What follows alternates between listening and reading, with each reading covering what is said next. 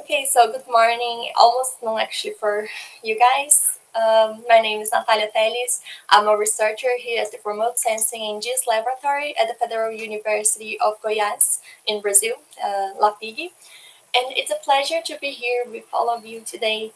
I'm sorry for not being there in person, and thank you, Beatriz, and to all Open Earth Monitor team for having me online. I'm really excited to be talking to you guys. So I'm going to be presenting a work on mapping other wooded lands. This was part of a collaborative effort with WWF.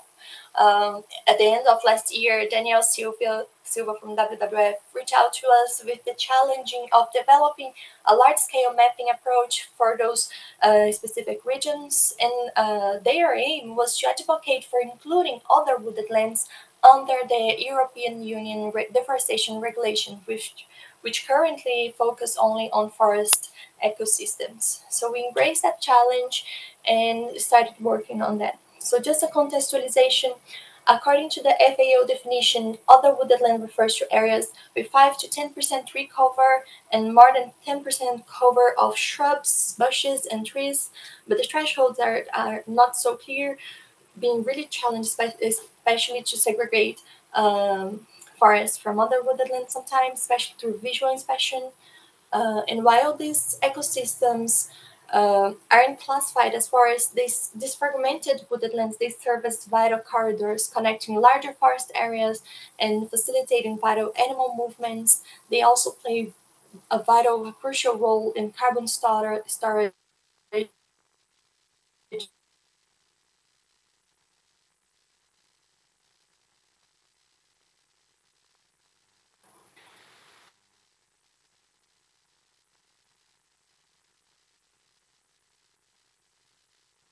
So our main objectives were to first develop the FAO's definition, and second, to define a scalable process that could be applied across large scales.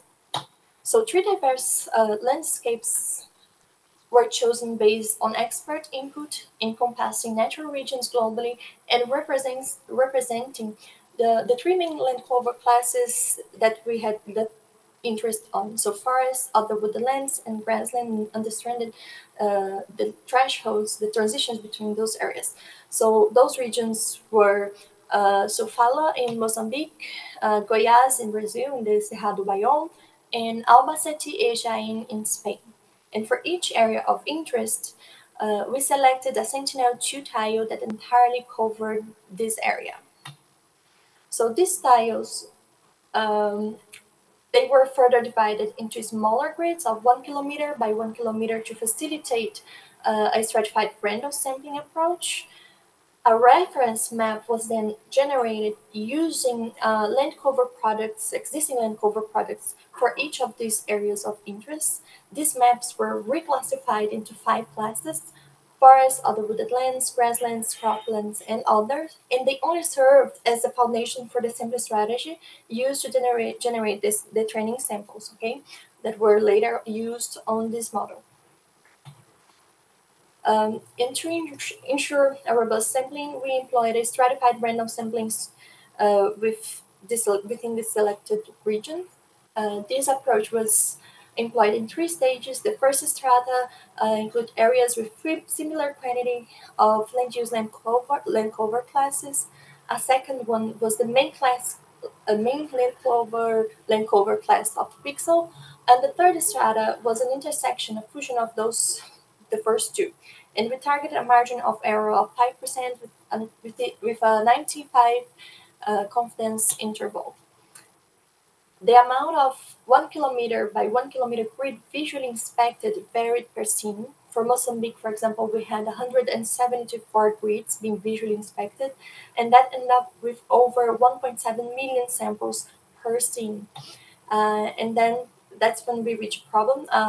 Google Earth Engine has a processing limit of 10,000 pixels per classifier model, and directly using all those pixels, all those training samples for the model, for training the model, can be computationally expensive. So to solve this, we first, sorry, just a quick water. So we first, the pixels with identical land cover classes labels such as all forests or grasslands within each grid, they were merged into homogeneous polygons. This reduced redundancy in the sampling train, sampling data, as a single polygon representing a large and more uniform area serves as the same purpose of a multiple individual cells. So to ensure each class is adequately represented, we also had a maximum number of points sampled within each homogeneous polygon per grid, and they were sorted proportionate to the area occupied by the class within this 1 kilometer by 1 kilometer grid. So if a forest class, for example, forest class polygon covers 60% of the grid, a higher number of points would be sampled from it compared to another class, a smaller other woodland class, for example.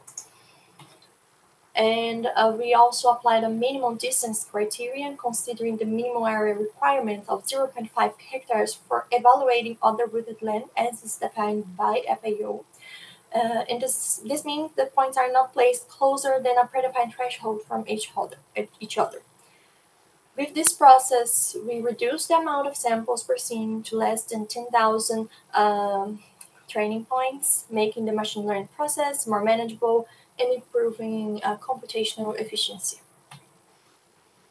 So for the mapping, we utilized data from 2022 encompassing a 6-month window before and after the year of interest, totaling then 2 years, and a total of 174 metrics were calculated on data from various sources to characterize those land cover for other wooded land modeling.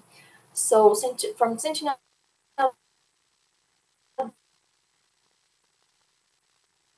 to data like spectral bands, Israeli light corrected nighttime, day and night data.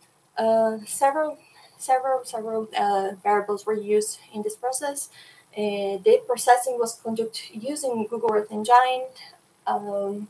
A random forest algorithm was employed and included 500 decision trees, and the model output was a multi-probability map for each land of those land cover classes that we were mapping. So this is the result, the predicted result for other wooded lands using this modeling-based random forest, and it showed an average global accuracy of 74.9%. For producer and user accuracies, an average of 60.7%, the graph on the left for producer, and 69.2% was found for the user occurrence.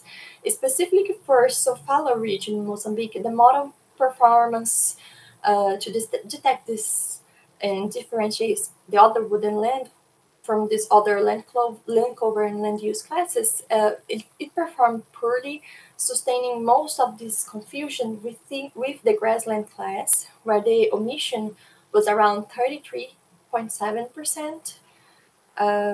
So because of that, we had a lot of confusion with both forest and grassland, but confusions between other woodlands and the grass are particularly more challenging. So we tested combining the forest and other wooded land into a single land cover class, and the results illustrated here is the spatial distribution of this new classification: forest, other wooded lands, grassland, and other land cover across those same three regions. And with this with that combined class, we achieved an overall global accuracy of 82.9% in distinguishing between these land cover types. And the detection precision for the combined forest and other woodland class was 87.5%. So here, as the omission errors represents areas that should have been classified as particular land cover type, but were not. For Mozambique, Brazil, and Spain, for example, we encountered notable omissions in the other wooded land class, mixing up with grasslands, reaching out to 14.4% for Mozambique, for example. And when we look at the commission errors, I don't know if it's passing this line. Yeah. So for the commission errors, again, we see still confusion between the other wooded lands and grasslands. This is a recurring issue due to the similarity in spectral and structural properties of those landscapes. And by merging the forest and other wooded land class in our map, we were able to reduce some of this confusion, but there are still significant challenges. So mapping other woodlands is still a challenge due to all these confusions with these lower vegetations, but it's feasible when we think of integrating advanced remote sensing techniques. Mozambique landscapes prove to be more difficult, more challenging, especially for image interpretation. That's a problem we were having in another project as well, and now we are trying to segregate shrublands from grasslands and improving those samples. And going forward, we will be refining our approach to improve the classification of other woodlands and in order to reduce those errors. We also did run a validation using Sentinel-2 data, like LiDAR data. I don't have the results here for you today, but if you have any questions and you're interested in understanding a little bit more of this work, I'm free for you to reach out to me via email or LinkedIn. If you have any question, let us know. Me and my team will be open to solve them. And thank you very much for all of your attention.